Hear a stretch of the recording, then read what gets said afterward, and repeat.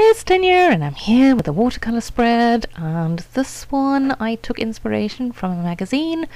We don't get those beautiful magazines like Daphne's Diary or Molly Makes or any of those, really nice arty crafty ones, but we do have, it's a relatively new one and I can't remember what it's called. But whatever, it doesn't really matter. But it has all sorts of things in it, from cooking to sewing to crafting, all of that. So, and it's reasonably expensive. I didn't realise until after I bought it, but be that as it may, that's beside the point.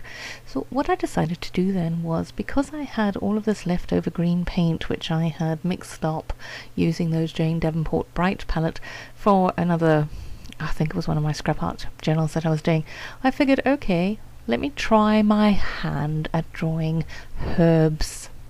It's not brilliant. In fact, it's not even remotely brilliant, but it was kind of fun. And here I was trying to mix up, I'm trying to mix up some of the greens that I can see in the magazine on the left there, but it's not going very well, mainly because I still haven't quite come to grips with colour mixing and what shades work well. But I did enjoy myself, and I especially enjoyed doing this one. I think that's lavender, pretty sure. Can't see from here, but I'm pretty sure it is. At the moment it looks like one of the weird centipede, but when I add the little purple flowers to it, then it starts to look more like a herb and less like some weird gigantic millipede and one of those creepy crawlies. So yeah, my watercolour journey is going slowly. I keep saying the same thing, and I think my problem is I expect to be able to pick up a paintbrush and magically be able to instantaneously draw wonderfully and create colours and things, and that's just not how it works. How it works is you practice. Yes, I know. Sounds like effort. But no, it's not really. I think if you're doing something which you enjoy, I think the problem is I'm still at the sort of very embryonic stage, so I think when I get a bit more proficient at it, I think I will probably enjoy it more, because I won't feel like such a retard. Mind you, I don't mind laughing at myself. I also don't mind putting myself out there as, having made the most fundamental faux pas and massive gaffes and things. It doesn't bother me. But yeah, I think it's nice if you're a real beginner like me to see that other people are, trying and failing or trying and succeeding, and it can be nice to feel like you're in the same company rather than always being in the company of people who know what they're doing. So you're welcome.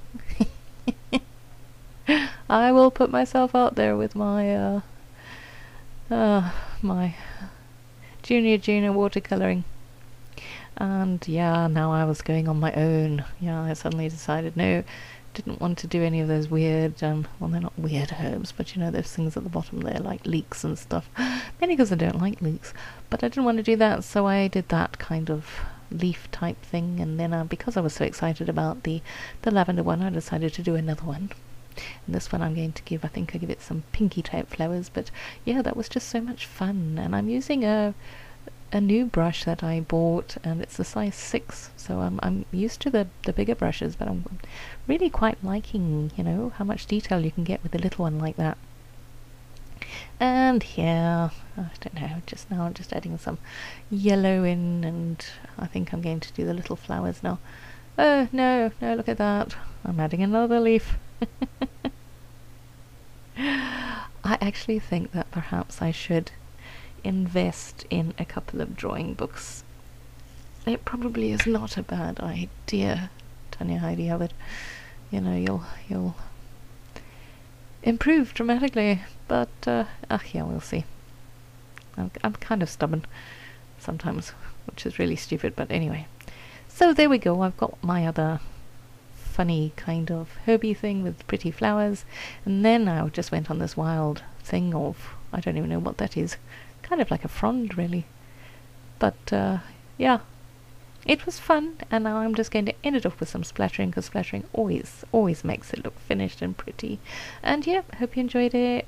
I hope you're having a great day, and we'll chat again soon. So take care. Bye.